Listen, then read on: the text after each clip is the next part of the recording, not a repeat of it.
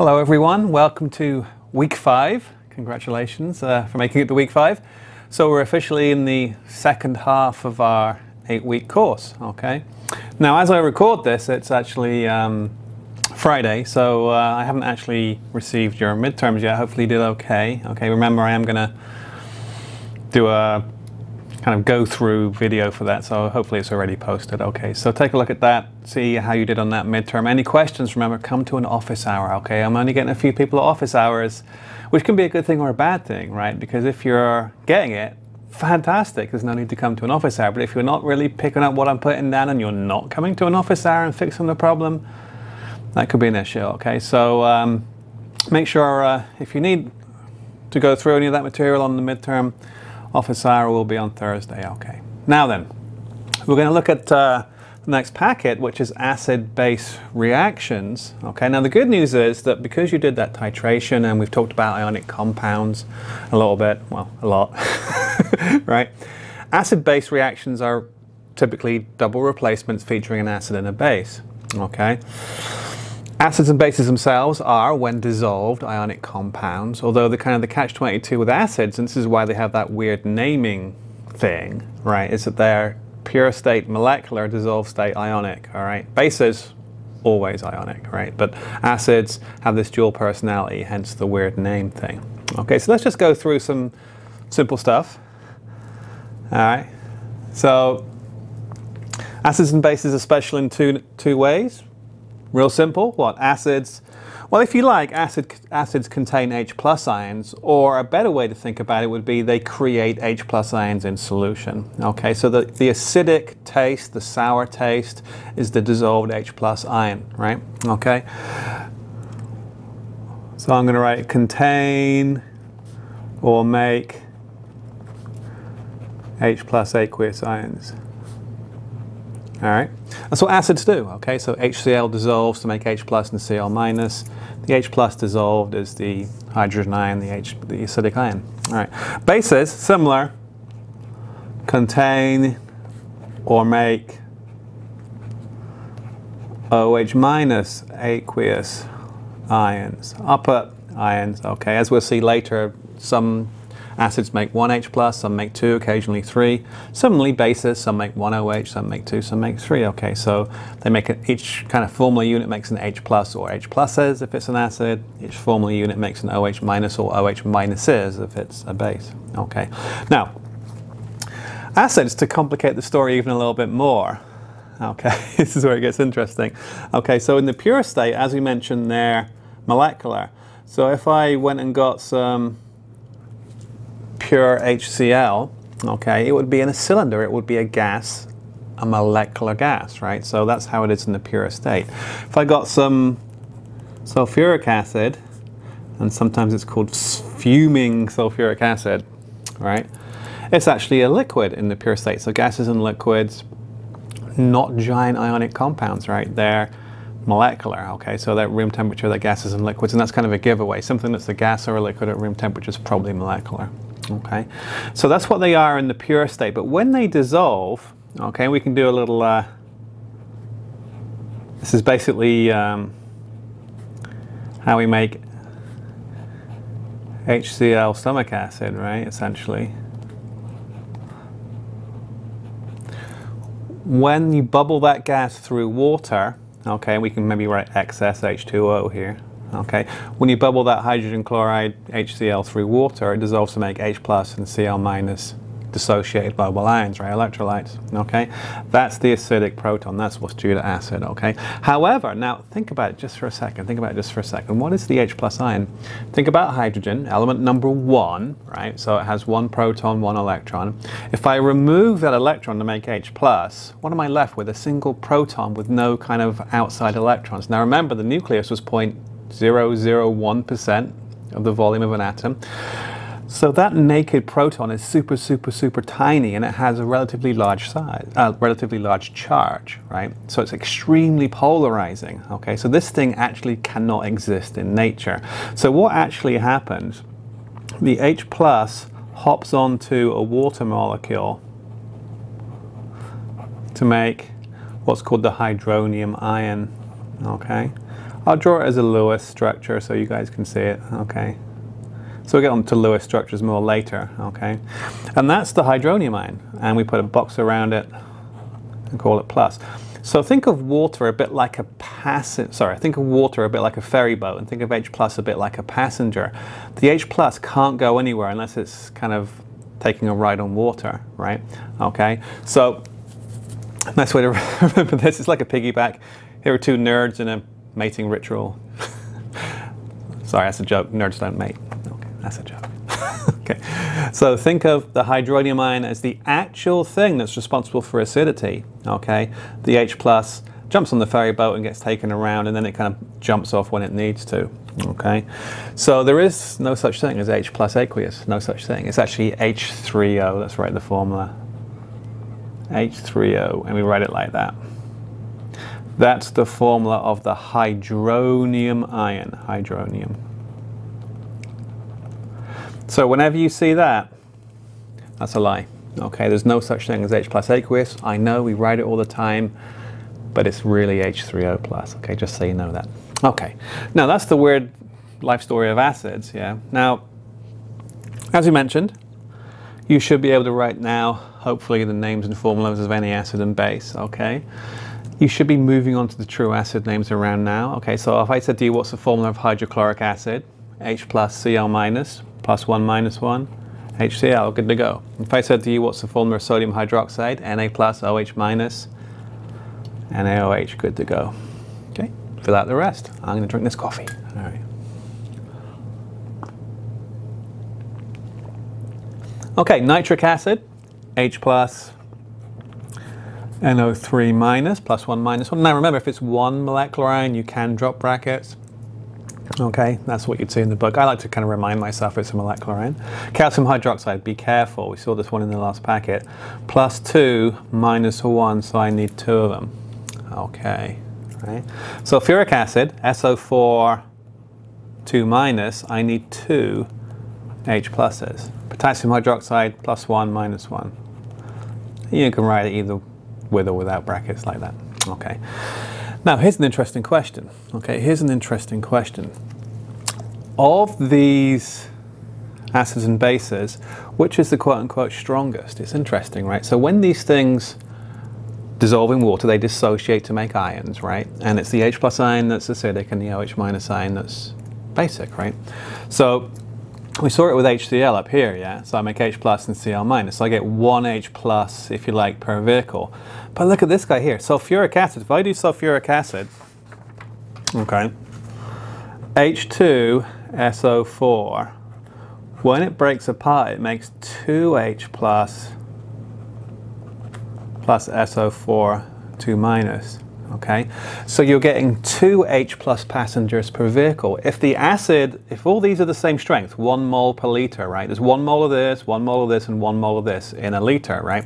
But when it dissociates, I actually get 2 moles of H plus versus 1 versus 1. So this is called a diprotic acid. This is called monoprotic, okay? So twice the bang for the buck because there's 2 H pluses per molecule, 2 H plus passengers per vehicle. That's why sulfuric acid is probably the most widely reduced chemical in the world, because it gives you the most H plus for the money, so to speak. Okay. Over here we can have dibasic as well. That gives me 1 OH, that gives me 1, that gives me 2. Calcium hydroxide is a very popular lab reagent because it gives you 2 OHs per formula. It's twice as strong, if you like, in hydroxide. So we use that a lot in lab if you want a real basic solution. Okay. So let's move forward. So I mentioned it here, right? Okay. So we have monoprotic acids dissociate to give 1 H plus. That would be HCl, for example. Kind of in the interest of speed, I'm writing it like that. Okay. Diprotics give you 2. So H2 SO4 goes to 2H plus SO4, 2 minus. Awesome. Awesome. Now then, interestingly, acids, because they have that molecular character, they don't fall apart to make everything all at once. They actually undergo consecutive dissociation steps, right? So if I have my, or sequential, we can use the word sequential. Sequential, right? So these are called polyprotic specifically di, it's two, right? So poly means many. I can have mono, di, and tri. Di and tri would be polyprotic acids, okay? So first, the molecule loses one H plus, and that's what's left if you think about it, right? And then this stuff goes on to make another H plus with this ion, yeah? Now, here's an interesting fact. When we see this in math, they're called simultaneous equations, right? And you can add equations to make kind of a net equation, all right? So what I want you guys to do, keep all the reactants to one side, all the products to another. So add these two together, put them here. Add these two together, put them here. And then we'll get the net equation, right? I think it's something we've seen before. Okay, so let's do it. H2SO4 aqueous plus, this is called the hydrogen sulfate ion. Okay. Turns into 1, 2 H pluses plus HSO4 again. Okay, anything cancel? Having a flashback to net ionic equations, right? So yeah, the hydrogen sulfate cancels. What are we left with? The familiar net. Okay, so H2SO4 turns into 2H plus SO4, 2 minus. Okay, now somewhat similarly, not identically similarly, but we have, you know, dibasic and monobasic alkalis or hydroxide compounds, right? However, they are strong electrolytes, all right? So they dissolve completely. So no partial, they just completely dissolve. So we can just write it like we would any other salt.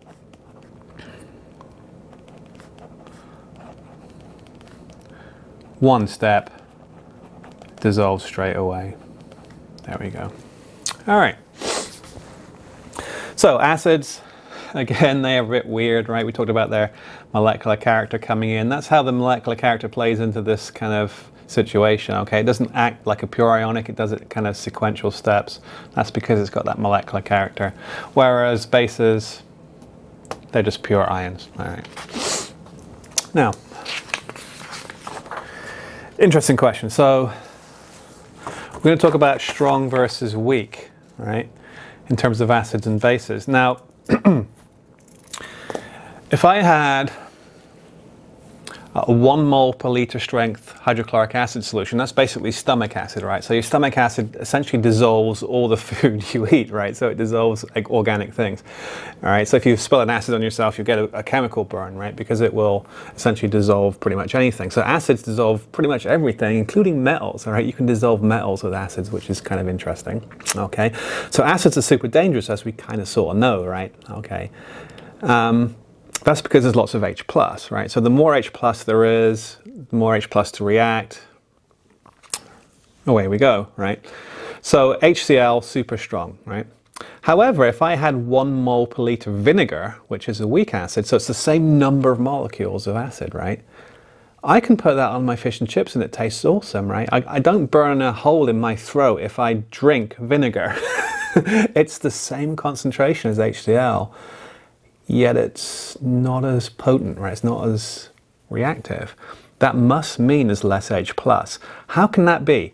Well, for a strong acid, there's basically more H plus, and for a weak acid, there's basically less, even though there's the same number of molecules, right? And to show you this, I'm going to do what's an ICF table, right? Now, I haven't got room to do it here, so I recommend you do it on a separate piece of paper. Okay, so I'll show you the simple one first, and this is kind of common sense, right? So if I take HCl, yeah, and I'm going to do a one direction arrow, it makes H plus and Cl minus. That's indicative of complete dissociation. So I have an initial condition, a change, and a final, hence ICF, right? Okay, so think about this. If I have 100 HCl molecules, right? Maybe they're in the gas phase and I've got them in a cylinder, right? And then I bubble them through water, just like we talked about before, right? Initially, before I start the bubbling, there's no H plus and no Cl minus there, right? And then I put my 100 molecules of HCl in the water and it completely breaks apart, right? So if you like, those 100 molecules break apart, so I lose 100. So it's like having 100 cars, each car with 2 passengers, right? So think about it, 100 cars, a guy and a girl in each car. All the cars stop and everybody gets out, right? So I've got no intact cars. Hey, there's 100 guys and 100 girls, H plus and Cl minus, in 100 cars with 2 people, yeah? So that's the change, right? The cars stop, everybody gets out. That's called 100% or complete dissociation. The final situation, well, what have we got? We got no intact HCl, none. There's no intact HCl, right? And I've got 100%, if you like, H plus and 100% Cl minus. So I start with 100 molecules of HCl. I end with 100 molecules of, or 100 ions of H plus, okay? So that's 100% or complete dissociation. It's a 1-to-1. For every acid molecule, I get a H plus ion. Okay, and we see that here, right? So if I show you back to the picture, if I can find my, oh, it's underneath. So if I go here, okay.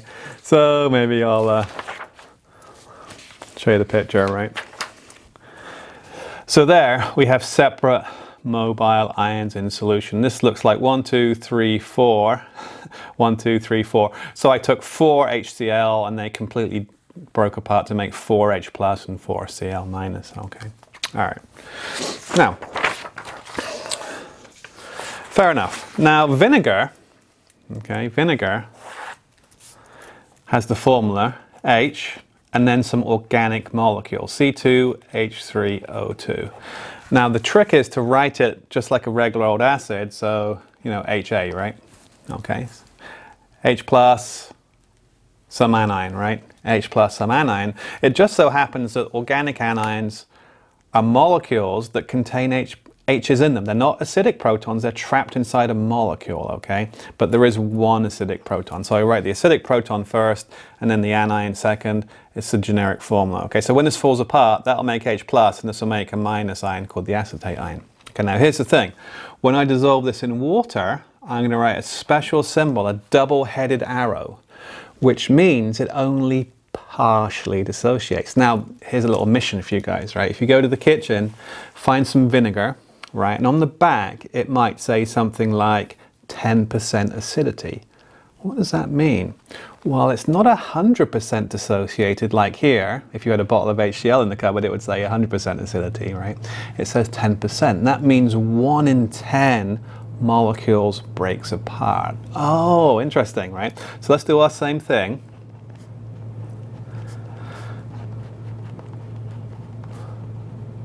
Okay, so vinegar breaks apart to make H plus and it's anion, right? Again, we'll start with 100 molecules to make life easy. Before I put any in there, there's none of the products. I haven't put it in yet, I'm just about to throw it in, right? And then, hey, it's 10% dissociated, so 10 cars stop and people get out, right? So 10 out of the 100 cars stop. How many guys get out? Well, 10 cars, 2 people per car, 10 guys, 10 girls. Now look at the change, right? So the change, we lose 10, we gain 10. Hey, 10 from 100 is 90. 90% of those vinegars are intact still, right? Because they haven't liberated their proton, they're not acidic, right?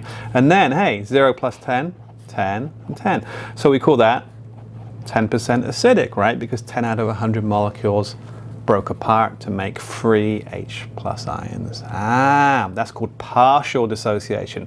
So this is called a strong electrolyte. This one is strong. Strong electrolytes completely break apart, 100%. This is a weak electrolyte or a weak acid, okay? It only partially dissociates. That's why vinegar tastes great and it's not advised to drink HCl, okay? All right, so let's go back here. Let's recap what it says on the sheet. So strong mineral acids, as we just shown you, dissociate 100%. So if it's got one of those classic, what we call mineral kind of anions, things that aren't organic, Cl minus, NO3, right? It's strong, 100% breaks apart. Those are the ones we use in lab. Those are the ones I got on the data sheet, right? Okay. However, weak acids, organic, because it's got carbon, hydrogen, and sometimes oxygen in the anion, Okay, weak acids undergo partial dissociation, right? So you get a low amount of H plus in solution. Fantastic. So here's the picture. So if we look at the picture here,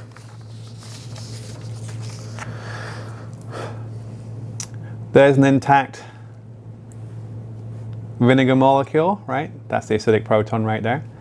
Okay, there's an anion, there's an H plus. So as you can see, 2 from 1, 2, 3, 4, 5, 6, 7, 8, 9. 2 from 9 have dissociated, right? So that's a little bit more than we would expect. It's just an example. All right. So hopefully you understand partial dissociation, kind of a neat kind of thing. Okay. So discussion, the student measures a pH of equal volumes of 0.5 molar HCl and 0.5 molar acetic acid. Which solution would you expect to have the lower pH, i.e. be more H plus, right? So low pH equals more H plus, right? Therefore, HCl pH is approximately 1.0. So very low, right? So if you remember the pH scale, maybe you've seen it before, anything below 7 is acidic. The lower the number, the more acidic. So HCl pH 1, very, very acidic. Stomach acid is around pH 1, okay? HC2H3O2, if you measure the concentration of vinegar, it's about 2.8. Okay, still acidic, still less than 7, but not as low as HCl. Now you think, oh, that's not much of a difference, but this is pH and we'll talk about it later.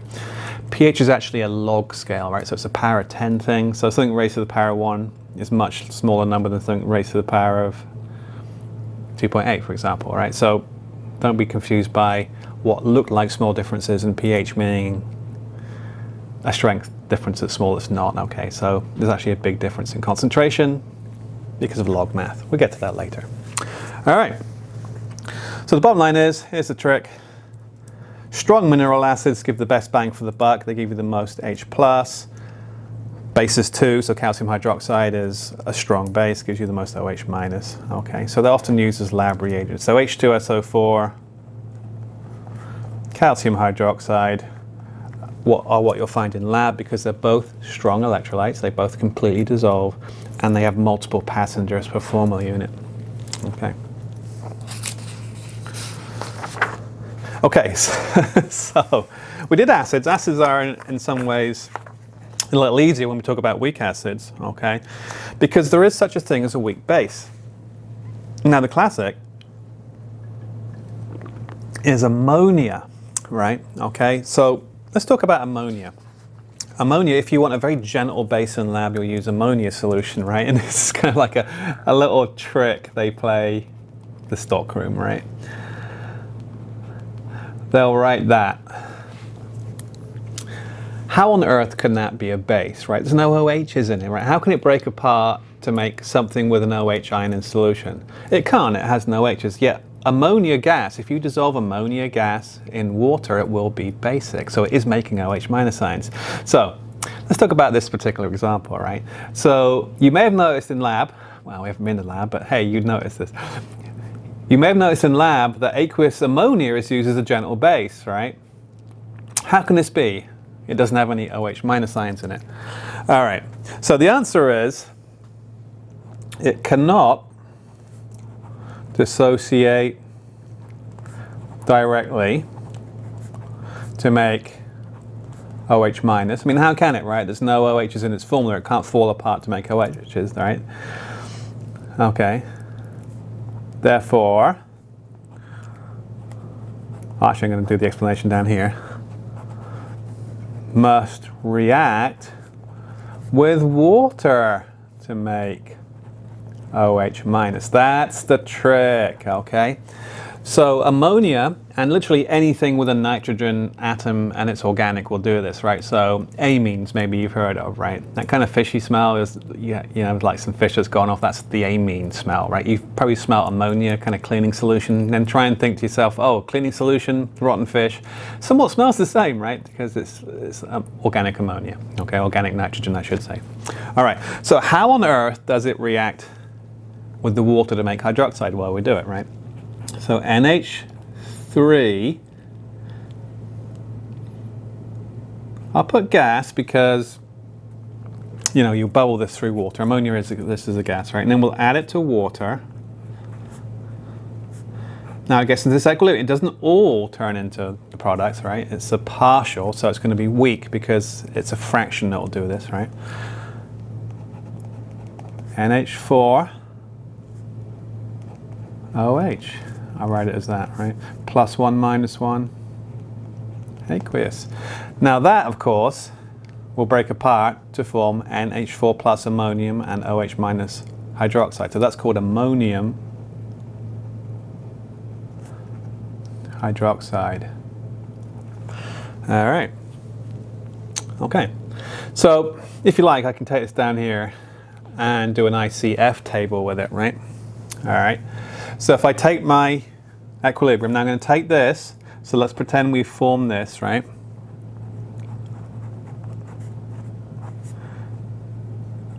So we've made some product, all right?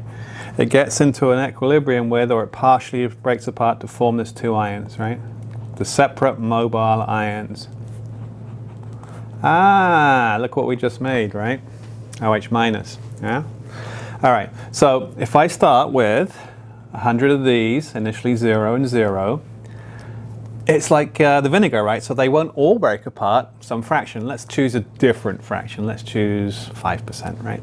So maybe 5 out of 100 break apart. I get plus 5 of these, plus 5 of these. So ammonium hydroxide may be 95% undissociated, right? But that 5% that breaks apart makes OH minus. So I've got 5 OHs rather than 100 for NaOH, say. All right, or 5 OHs rather than 200 for calcium hydroxide. Okay, so that's a weak base. Okay, all right. So hydroxide ions in small amounts make great solvents, right? This is where we have ammonia cleaning solutions, right? So if you check those kind of big tubs of cleaning stuff, ammonia solution. All right. Okay, so it's kind of a joke from the stockroom. When they provide a weak base, we want a little bit of OH minus. That's their joke because it's not really that gives you the OH. It gets into this situation to make OH, okay? So the bottle may be labeled that, but the bottle should be labeled NH4OH because that makes that, right? Oh, sorry. The bottle should be labeled NH4OH because that with water makes that. Stockroom jokes, sometimes a little bit esoteric. All right. Now, time's pushing on. I'm about to come to my 29-minute limit. So I'll pause briefly, come back right away to finish off this packet as one video. Okay, so now for something you're familiar with, right? So if you did that HCl lab, this will be very straightforward. It's just a reminder. It's just formalize it in the notes, right? So neutralization reactions, as seen during your acid plus base titration, you know, as kind of advertised, acid plus base, the undergo neutralization that makes salt plus water, okay? So the classic word equation, we've seen it before, acid plus base, anything with an H plus is an acid, anything with an OH minus is a base, turns into salt plus water via a double replacement mechanism, right? Okay, so generically, H plus on the front, don't care what's on the back. That's an acid. A base, don't care what's on the front as long as it's a plus ion. Metals are usually what we see, Na plus, K plus, right? And then OH on the back. Swap partners to make, well, the metal and the non-metal go together. A metal and a non-metal is called a salt, right? Plus, you've seen this before. I like to combine it like that, right? You'll see H2O in the book. But I like to write HOH because it helps me balance equations, yeah, because I'm just going to count the number and type of ions both sides. If I kind of specify that water's made from OH stuck to an H plus and they came from the acid and the base, it's easy to balance. Okay, so we'll do the easy one first. It's one you've seen before.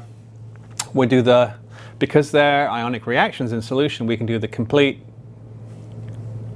equation, we can do the regular balanced and the net, okay? So balanced, complete, and net. Beware when you do this in the book, right? Sometimes they call the balanced equation in the book the molecular equation. This is ions. I don't get it either, but hey, I like to call it the balanced equation, just a regular equation. But in the book, sometimes they're called molecular. Okay, so balanced, complete, and net. So hydrochloric acid, sodium hydroxide. So hydrochloric acid, HCl, plus sodium hydroxide, NaOH, turns into, swap the partners, sodium chloride, +1, -1. Remember, two-step process. We know that's aqueous, right? Maybe we look at our solubility chart, but common sense tells us that. H plus and OH minus makes water. In the book, they'll write H2O. I like to write it like that. Is it balanced? Yes. One sodium, one hydroxide, one H plus, one chloride, one chloride. I like to count ions. Okay. Now, everything is aqueous apart from water. And this is where it gets interesting. If you remember when we did those three equations before, balanced, complete, and net, I said, hey, anything that's aqueous you can split apart. And then I said, well, that means what? Anything that's not aqueous has to stay together. Water, it's liquid. It's not split apart. It's a liquid, okay? So solids, liquids, and gases are written intact. Okay, so remember that, and that's the little trick with neutralizations, all right? So, what do we got? H plus aqueous plus Cl minus aqueous. All right. Now remember, when they're split apart, you got to write them with the charge. The charge like re-emerges. People lose lots of points on these because when they're separate mobile ions, they forget to write the charge. There's a big difference between H and H plus, right? Okay. Yeah. Here, Na plus, OH minus. Turns into, that's aqueous, Na plus, Cl minus. Oh, that's intact, right? I'll write it as regular if you like. There we go. All right. Now, so there's our balanced and complete. Net, of course, is where the action is. Well, what cancels? That does. That does. Here's the trick. Neutralizations are special. Remember we learned those five types of reaction, and neutralization was really just a double replacement. Well, why not just lump it in with the double replacements? Because it's special, right? Every neutralization has the same net, okay? I take an H plus, which is like this, you know, super powerful acidic material, right? And then I take an OH minus, which is like a super powerful caustic material, yin and yang of the universe, right? These two super powerful things. One's a Sith, one's a Jedi, right? I'll let you decide which one's which, right? And they turn into what? H2O liquid. Okay. Key fact: all neutralizations have the same net ionic equation. H plus and OH minus makes H2O. That's why it's called neutralization. Super acidic, super basic, combined to make neutral water. Ah, interesting. Okay. Now, here's a summary. So this, you know, is a nice microscopic view of what just went on. I won't dwell on it because this is stuff you've kind of seen before. But it is nice because they've written H plus as H3O plus. There's a nice picture of it, right? Okay, so H plus and Cl minus in HCl, Na plus, OH minus in NaOH. Throw them in together. They make salt plus water. The water's, if you like, disappeared into the, oh, move it up. If you like, the water's disappeared off into the background. You just made seawater. You just made salt water. Okay, there we go. And there's the equation. All right. Now, you guys are expert at titrations now, but it's always good to kind of have it in your notes as kind of a formal thing. All right. So this is essentially every acid-base titration. Okay, and it's the same one we kind of did virtually with KHP, NaOH, and HCl, NaOH. Now, when you did that lab, you always had OH minus ions or NaOH in the burette, okay? Because acids down here with an indicator are colorless. So when we use this phenolphthalein indicator, which is colorless in acid and pink in base, oh, that's cool. Right when it changes, they're equal, right? So imagine you've got H pluses down here, yeah, and OH minuses up here. As one OH minus falls in, it reacts with an H plus to make a water, right? So you just keep adding and adding and adding, and the H pluses get removed. So H plus in the bottom plus an OH minus goes to H2O. When that last OH minus drops in to take away the last H plus, bang, it changes color, right? At that point, its pH will be neutral because there's no excess acid or base, right? Okay, we call that the equivalence point, which is what we talked about. So that's why we stop right when it changes color, because at that point, they're exactly equal. Then hey, one acid, one base in our balanced equation is satisfied, and we can do, hey, moles equals moles, or as we know for solutions now, moles is CV. So concentration times volume of acid equals concentration times volume of base. If it's a 1-to-1 ratio, it's important, okay? You can only use CV equals CV if it's 1-to-1. We'll see a more complex example in a second. But for our titrations from our experiment, this was true because both KHP and HCl were monoprotic and NaOH was monobasic, so yeah, it worked. Okay. All right. So that's a recap of your lab. Hopefully that makes sense. Okay. And you know, there's an actual picture, right? So you're adding base to acidic solution with phenolphthalein. As you approach the end point, because if you think about it, when that drop of sodium hydroxide hits the surface of the water, or solution rather, there's a high local concentration, so you get kind of flashes of color, right? And then you swirl it and it goes away as it dissolves in, right? So you know when you do this titration for real, this is why actual labs are important, right? Because you can't do this virtually, yeah. So when you do this titration, you start to get flashes of color, and that tells you to slow down, and you adjust the stopcock so it's like 1 drop per second or something. The drop goes in, you get a flash, you swirl it, it goes away. Drop goes in, flash, goes away. Drop goes in, flash, stays, stop. So you can get to within 1 drop, right? And a drop is a 15th of a milliliter. So you're accurate to a 15th of a milliliter with titrations if you do them right. Cool.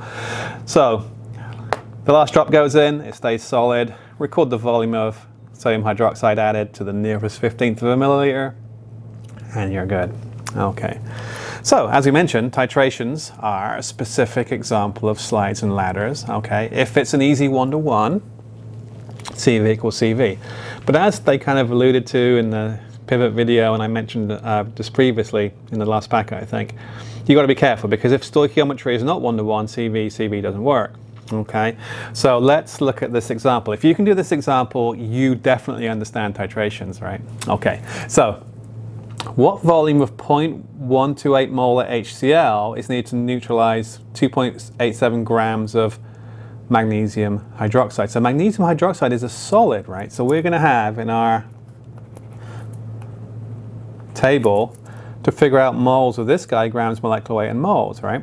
Okay, HCl is aqueous, so that's going to be concentration, volume, and moles. Now, let's read the question, okay? So, the question says, what volume of 0.128 molar HCl? So that's, first things first, right? Probably the most important thing. This isn't balanced, right? So I've got a magnesium, I've got 2 hydroxides. If I write that as HOH, I need 2 HOHs, right? That leaves them with 2 H pluses, 2 H pluses, 2 Cls, 2 Cls. Those are the balancing numbers, okay? All right, so oftentimes, we mentioned this before, it's a nice little trick. That's a +2 ion, and these are all +1, -1. When I've got 1s and 2s in charges, I get 1s and 2s in balancing numbers. So 2, 1, 1, 2. Okay. Now, not 1-to-1, so we can't do CV equals CV, should this have been 2 solutions. All right, now, let's go through it. So, what volume of 0.128 molar? 0.128 moles per liter volume is needed to neutralize 2.87 grams of magnesium hydroxide. Hey, magnesium hydroxide, look in the old periodic table. Hydroxide is 16 plus 1.01. 2 of those, plus magnesium, I think it's 24 something. Answer, I'm just looking on the side here, 58.3 grams per mole. Okay, so we want this, right? So we gotta climb down, slide across, climb up to here. Okay, it's a bit like that one with the chalk we did with the HCl, right? Climb down, 0.049 moles. One of these reacts with 2 of these, so that times 2. This is why CV equals CV doesn't work, because you have this 2 factor now, right? Okay, this is dibasic, this is monoprotic. I need twice as many single vehicle passengers than I do double vehicle passengers. Double passenger in the vehicles. Oh, yeah, that makes sense. Yeah, two OHs in one H plus in here, so I need twice as many of these. Okay, times it up by 2.098, and then, you know, just like before, I'm left with this, right? So concentration, move it up. Concentration moles per volume in liters. I want volume, which equals moles 0.098 over concentration 0.128 mole per liter. I have the answer, I just want to check it. Okay, 0.098 divided by 0.128 equals 0.76. 0.76636 figs liters. Okay, that is 766 milliliters if you wanted milliliters. All right, there you go. Because it was not 1-to-1, there's 2 OHs per vehicle, only 1 H plus per vehicle, I need 2 vehicles with 1 passenger rather than half as many with 2 passengers. There, got that right. Okay. All right. Nearly done. Nice short packet, this one. It's actually interesting. Some of the packets as we go forward will be a little bit shorter, so I'm going to start probably doing 3 per week rather than 2 this week, for example. So, last page. Now, one other word equation you should be familiar with is, and because we already did acid plus base makes salt plus water, another one is acid plus carbonate makes salt, water, and CO2. Now, if you've ever taken a geology class, right, this is like the one chemical equation they use in geology. Wow, probably more than one, but this is a popular one. Because if you have limestone, which is calcium carbonate essentially, or marble, which is calcium carbonate too, essentially, acid plus carbonate makes salt, water, and CO2. So you put some acid on a piece of limestone and it will fizz. That's how you know in the field if it's limestone. Okay, so let's look at that. So it's a sequential process just like before, okay? So it's acid plus base makes salt plus water, right? But then the product salt, so to speak, will decompose, all right? So in terms of just a simple word equation, just copying this down and translating. So acid plus carbonate. So I'm going to do, I'll do carbonate first, all right? So I'm going to do it over here. Carbonate. There's chalk, right? That's chalk. Plus acid, HCl. Now we've seen this many times, so I'm going to kind of balance it on the fly. Turns into, we've seen this already, right? That's a salt. That's a water. And that's a CO2. Okay, so we've seen that multiple times already. Okay, so acid plus base makes salt plus water and CO2. Acid plus, so, say it again. Acid plus base does make salt plus water. Acid plus carbonate makes salt, water, and CO2. There we go. All right. Now, just like with the H2SO4, this is actually a sequential process, right? So we have, the first step is a double replacement between these two reactants, right? So these two reactants do a double replacement first. 2 of these, 1 of these makes 1 of those, 2 of those, all right? So we make what's called carbonic acid. Now, carbonic acid will fall apart by itself to make carbon dioxide and water, okay? All right, now if we do that whole thing, and you can do this, add up the reactants, add up the products, and cancel any common terms, you'll get this net equation. So acid plus carbonate makes salt, water, and carbon dioxide is a combination of 2, but we always just write it as 1. It'll be this one here. So 2HCl plus calcium carbonate plus H2CO3 turns into calcium chloride plus H2CO3 plus H2O plus CO2. What cancels? Carbonic acid cancels, and we're left with this one. Okay, so just a little bit of a wrap up there with that equation. Acid plus carbonate makes salt, water, and carbon dioxide, worth remembering, but in reality it's a 2-step process, 2 sequential steps. We make carbonic acid from a double replacement, and then we have a decomposition. So double replacement followed by decomposition explains acid plus carbonate makes salt, water, and carbon dioxide. Okay, stop there. we're done with this packet. I'll see you guys on the next one. Okay.